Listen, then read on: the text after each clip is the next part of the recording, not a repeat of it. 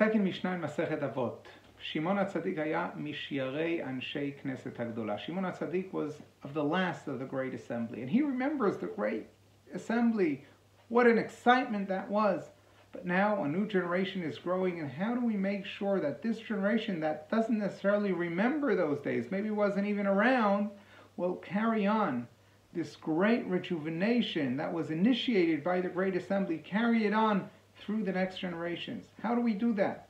Al shlosha dvarim ha'olam omed, says Shimon HaTzadik. There are three elements that are essential to hold on to the universe. What universe is he talking about? Not the natural universe, because the natural universe depends on nature. It's the normative universe, because this is something that is very important to understand. There is nature, and then there is the normative universe that is created by human beings, by humanity. The fact that I am able to sit here in the comfort of my own house, and I'm not too concerned that someone will run in and attack me right now, is why? Because we're living in a society that has certain institutions and certain expectations of people to behave in certain ways. And we could be quite certain in those expectations that they are normally met. And why? It's because we live in this normative universe. What is holding on to this normative universe? Says Shimon HaTzadik, to this and to any other tradition, there are three elements holding everything together: Torah, Avodah, and Gmilut Chasadim. Torah, teaching. One generation transmits the tradition to the other generation. That is Torah. It carries out the norms through the generations.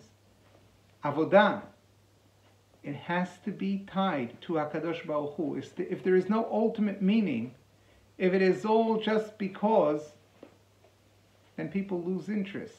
No one will hold on to these norms because it makes no sense. There is no ultimate meaning.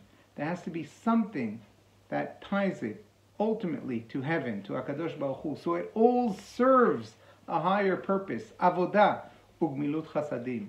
Whatever the norms are, they cannot surround one person. They cannot be egocentric. They have to be norms of gmilut chasadim, of a society where people see each other. So we have Torah weaving the generations together.